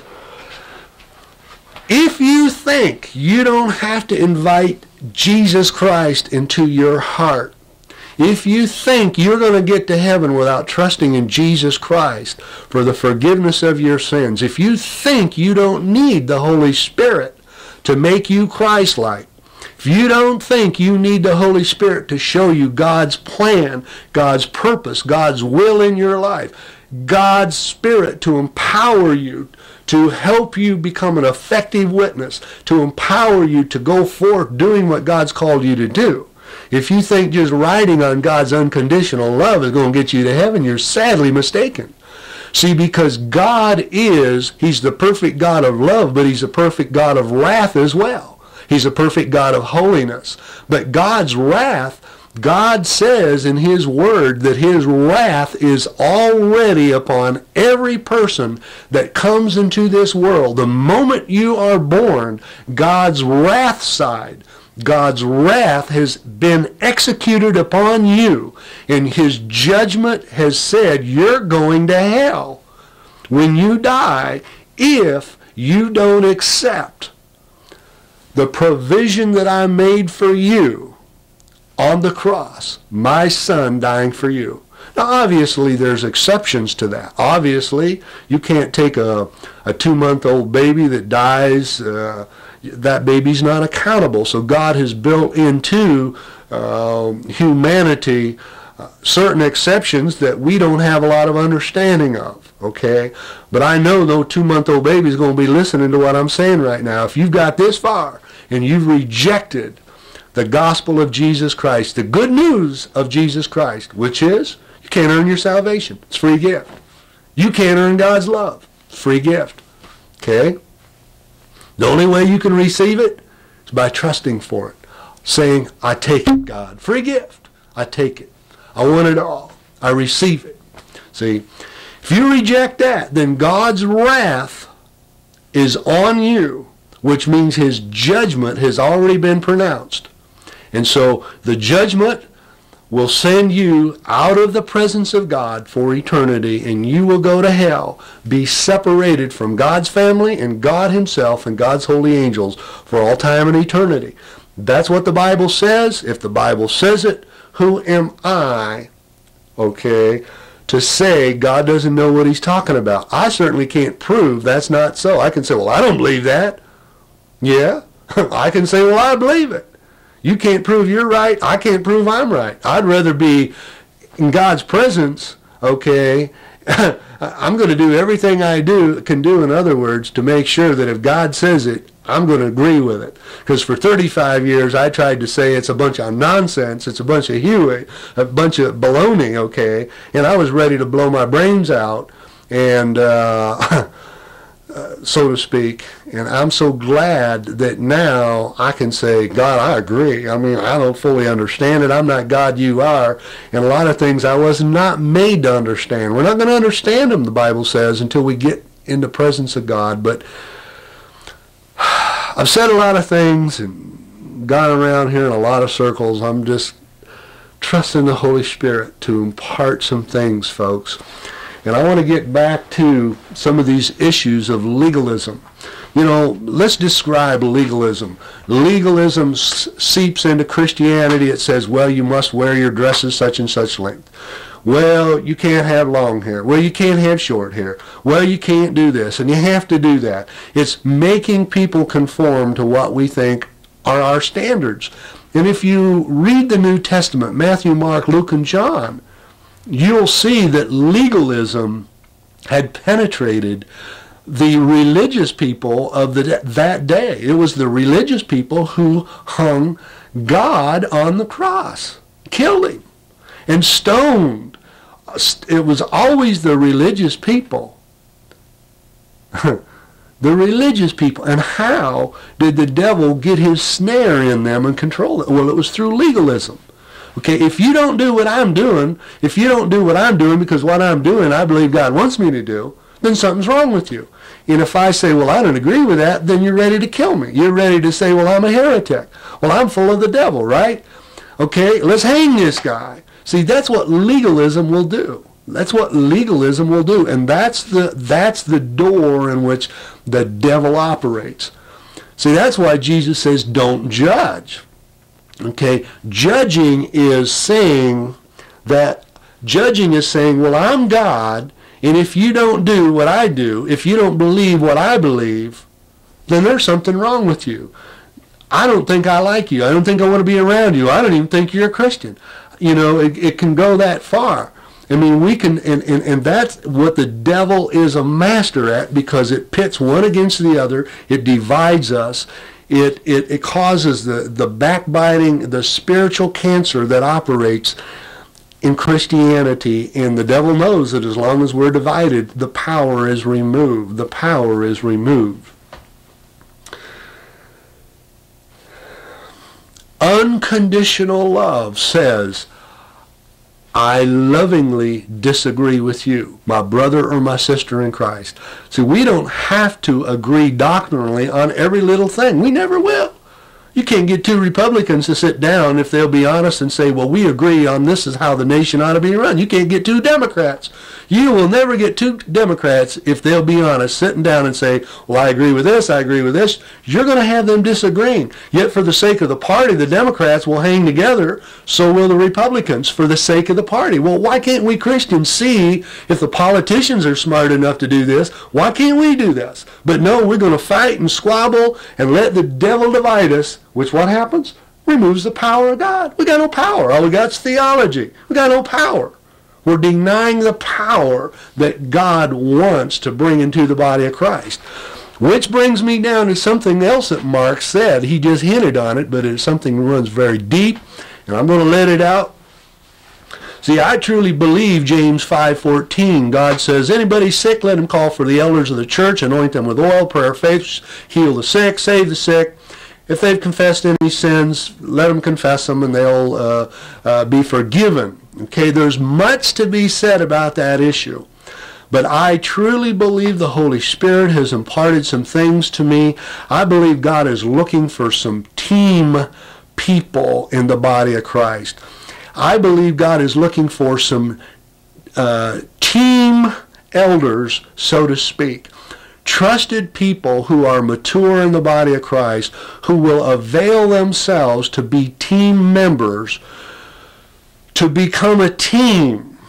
We got a team of, instead of just a handful of elders in a local church, that God will bring citywide elders together. We'll have some Baptists, we'll have some Pentecostals, we'll have some Lutherans, we'll have some Reformed, we'll have some Catholics, we'll have some of this, we'll have all of these denominational folks, undenominational folks, throw them all together, get some people who will come together in unconditional love, submitting one to another, okay? Be willing to take the power of God to the highways and the byways. Okay, we have so many hurting people, Mark said, in the body of Christ. I believe partly why that is because we are not telling people to get out of the church and get out there into the highways and byways and minister to people right where they're at. We don't have to condemn them and send them to hell because they aren't believing like I'm believing. Reach out in compassion and mercy and minister to their need, and they might want what you got once they see the power of God released in their situation. Okay? And I believe God truly wants to minister wholeness, spiritual, emotional, and yes, even physical wholeness. But it ain't going to happen with people saying, well, if you want that, you come to my church, okay? You want to get healed, you come to my church, and that's it. Well, if you don't come, something's wrong with you, you don't need healed, go to hell if you want, I don't care. There's people who's got that attitude in the body of Christ. Hey, I'm hearing the Holy Spirit saying he's looking for some people willing to get out of the four little square walls of the local church. Praise God. As Brother Mark said, that's a place to get filled with the Spirit, get charged, get taught. Yeah, we got to have some place to get discipled, but let's not just camp there. Let's not camp in the local church. Let's get out and take what we got to a hurting and dying world. Let's take it out and beat the crap out of the devil. See, Jesus said, I came to destroy the works of darkness. Now I die, give you my Spirit, give you my word. Now you go out there and kick the crap out of the devil and his demons. Get out there and do that. So God's looking for a team of people, quote, elders, people who can be trusted to hear what God is saying so that they're willing to go to bat, willing to go to war against the plan of the enemy in the lives of people and in situations. God's looking for teams of people coming together in the body of Christ, irrespective of doctrinal differences, coming together because they're each believing in Jesus Christ, coming together in unconditional love, okay? Putting everything else aside, forgetting this my little empire, my little church, my little pastor, my little group of people. Well, if you don't come to this, you don't belong. You know, it's like, man, let's quit putting this thing down into me, I, and my, and let's see it as a body of Christ as God sees it. We are one family down here, but we don't act like it. Okay? The truth is, we don't act like we're one family. Well, the Baptists are one. Well, the Pentecostals, they're the deceived. Well, the Catholics, we're either one family or we're not. There's only two groups of people down here on planet Earth according to God's Word. Those who are going to make it to heaven, those who are going to make it to hell. Not a third group of people that's going to stay here on planet Earth forever and not have to go to heaven and not have to go to hell. We're all going to die. Some's going to heaven, some's going to hell. All right? Let's establish the criteria for who's going to get there and who isn't. The Bible says it's pretty clear. All right? You'll know them by their fruits. All right? Fruits. What kind of fruits? Well, stay away from them Baptists. Stay away from them Catholics. Stay away from them. Man, that's a bunch of baby junk given to us.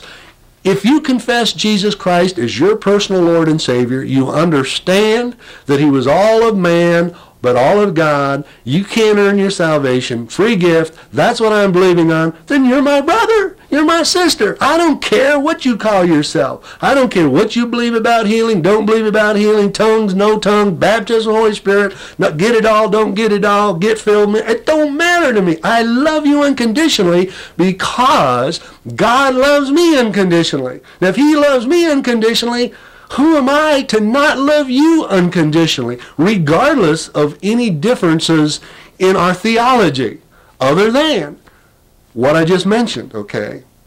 So let's get together and work as a team. Now, why in the world would God want to bring a citywide team of elders together for a common cause? To be used to hear the Holy Spirit, to go to war, battle against the forces of darkness in the lives of hurting people. All right? That way, there's unity. That way, no local church gets the glory. No one pastor. No offense, if you're a pastor listening, no one group of local elders in one local church, but the glory goes to, first of all, it's supposed to go to God, but it has to then go to the body of Christ, the citywide body of Christ, not to a handful of one or two people. Look at my anointing. Praise God. God can do whatever he wants through one individual. But I'm hearing the Holy Spirit say, let's look at it as a team. Let's get a team together. If you think you've ever seen power, you haven't seen anything till I can get a group of people in a given city, a citywide team of elders working together, people that can get together, submitting themselves one to another, forgetting the tangents, okay, forgetting the pendulum that swings too far left or right, and just simply, let me say something, folks, about issues of suffering and sickness and disease. If God is doing something in someone's life, there's nothing a team of elders or you or any human being can do if God is doing something in somebody's life. All right? Whatever that might be. If God's doing it, you are not going to bind God. You're not going to cast out God. None of your prayers will ever stop God from doing what he purposes to do in somebody's life or in a situation.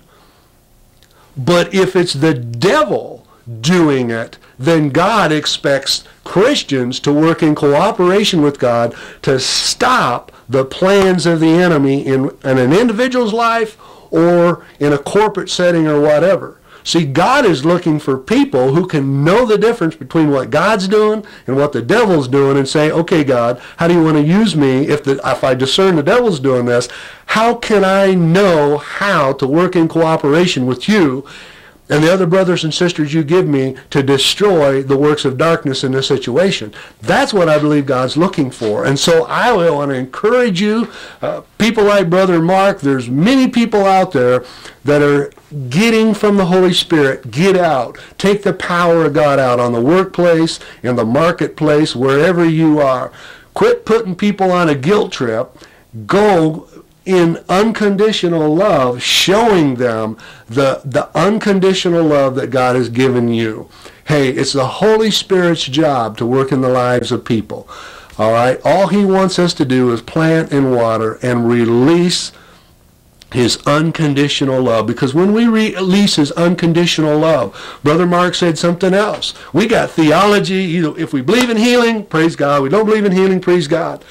We talk about the baptism of the Holy Spirit. Praise God for that. That's biblical. He's so right. We need the baptism of compassion. When we have that's not necessarily scriptural, but there's so much wisdom in what he just said. The baptism of compassion will get you when you're hurting where other people hurt. You're more sensitive to the Holy Spirit. You'll hear a lot more easily when God will tell you, back off that situation. This is one of these, what the devil means for evil, I'm going to turn for good, or this is whatever, okay? I don't have the maturity to know exactly how all of these things work. What I do know is that God is looking for people who wants to hear what he has to say, and then I'll do something about it. But it takes compassion. It takes compassion to hear the Holy Spirit. If I don't have any compassion, if I don't care that people are hurting, well, as long as I'm not hurting, that's somebody else's problem. No, we need the compassion, which is, compassion sensitizes us to the voice of the Holy Spirit so we can hear how to effectively be intercessors, intermediaries, if you will, to destroy the works of darkness.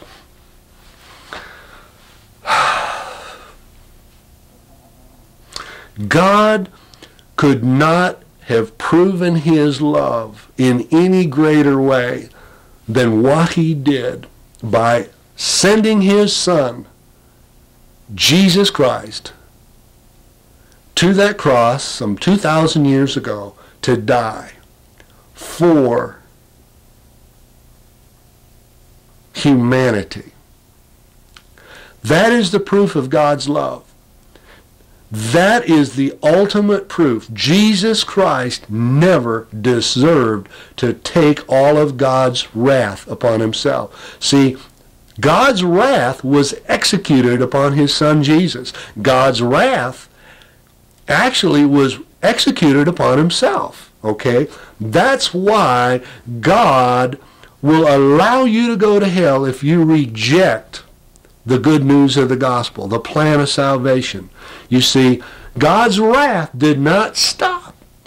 God's wrath will never be executed upon those who receive the plan of salvation, because it was already executed on Jesus on the cross. But for those of you who do not appropriate that salvation, trusting in Jesus Christ for your eternal salvation, your eternal forgiveness, your eternal joy in heaven, those of you who reject that, okay, God's wrath will be upon you. The Word of God says it's already on you. But you'll see the totality of that on the judgment day, when you will be sent to hell to the degree of punishment that God the Father determines that will be executed upon you. Okay? So you need to know that. I just want to thank you for letting me share that with you. I'm going to give you a little bit of information here now about the Full Gospel Businessmen's Association. Full Gospel Businessmen's Fellowship meets in the Holland area every month on a Saturday evening. I believe they meet the second Saturday of every month. There's a couple of phone numbers here you can call. I'll give you the name of the president and the vice president. You can call their home number and find out all the particulars if you would like. The Full Gospel Businessmen's Fellowship has been an outreach where they have people come in and testify and just try to be used of the Holy Spirit to minister to the people there. And it's in an informal setting. It's just a great opportunity for you to hear testimonies such as the one that Mark just gave earlier in this broadcast. So if you have something to write with, the president of the Full Gospel Businessmen's Fellowship at the current time is a Hugo Stahl, and his home phone number is area code 616-772-6702. The vice president is Roy Harrington, area code 616-751-5267. You can call either one of those numbers and find out what Saturday night of the month they meet, and you can put a reservation. They eat a meal at 6 o'clock, and then the person's going to be testifying will begin testifying at 7, and it's great to have that meal first, but you'll need to get reservations some days in advance so that they can get a discount on the meal and taking care of all those particulars. But I just want to say that the views and opinions expressed by myself are not necessarily those of the Full Gospel Businessmen's Fellowship.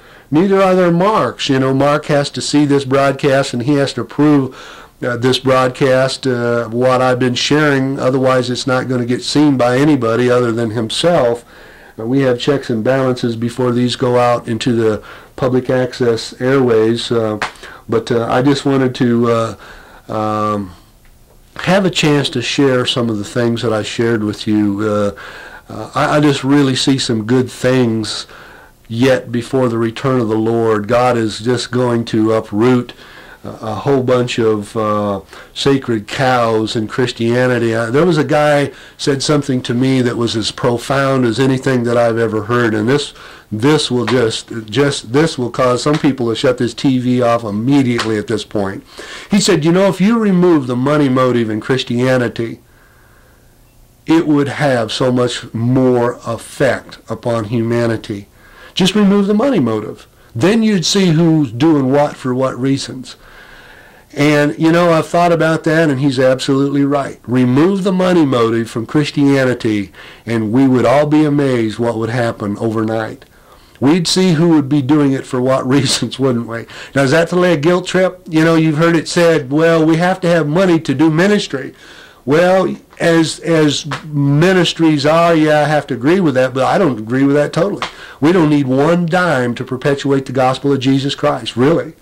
You know, you could shut down every church in America. You could shut down every church on planet Earth. With the current literature available, with the current knowledge of Christianity, if every Christian did nothing more than go down house to house on their block saying, I'd like to share the good news of the gospel with you, interested in hearing it? No thanks, bam. Door gets slammed in your face. Okay, praise God. Go to the next house. Knock on the door. If every Christian went down their block availing themselves to simply be used of God, to share the good news of the gospel, tell people what it is if they've never heard it, avail themselves? Can I pray for you? Can I help you in any way? Come with some unconditional love.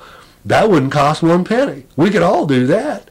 And there's enough Christians in America to go into every street, every house, every human being to do basically what we've been called to do. Share the good news of the gospel of Jesus Christ. Everything else is secondary. Yeah, we're all be making disciples, but we can do that without money. We really could if we had to. It won't happen that way. We know that, but it could. So, there's two sides to this money issue. You hear, whether it be TV ministries or you go to the local church and the offering plate comes down and, there's different presentations to that, but there are many, many local churches who are beginning to realize there's some bona fide concern about this objection is that all the church wants is your money. And it's so easy to get caught up in this trap thinking, well, I got to pay bills and we got to meet salary and expenses and all of that. And that is a great burden for pastors and people in ministry to be a part of. But remember that we can get so focused on the needs, financial needs, that we're coming across as though all we want is people's money. And that's dangerous because we give place to the devil. We should tell people, no, we don't want your money. God wants your soul. He wants you to be saved. He don't need your money. If you think we need your money, please don't ever give to this ministry. Give to some other ministry. We don't want to be guilty of being accused of wanting your money. Okay? That'd be the first thing that we ought to probably be doing. The second thing, church full of hypocrites, well, I'll tell you something. Got some bad news. Hell is full of hypocrites. Hell is full of hypocrites. Why so? Well, there's going to be a lot of people going to hell saying, man, I didn't know hell was real. I didn't know God was serious about keeping me out of heaven for eternity. Wow. I wish I'd have listened while I was on planet Earth. I got all wound up and I lost track of time, so we're going to have to stop right in my train of thought.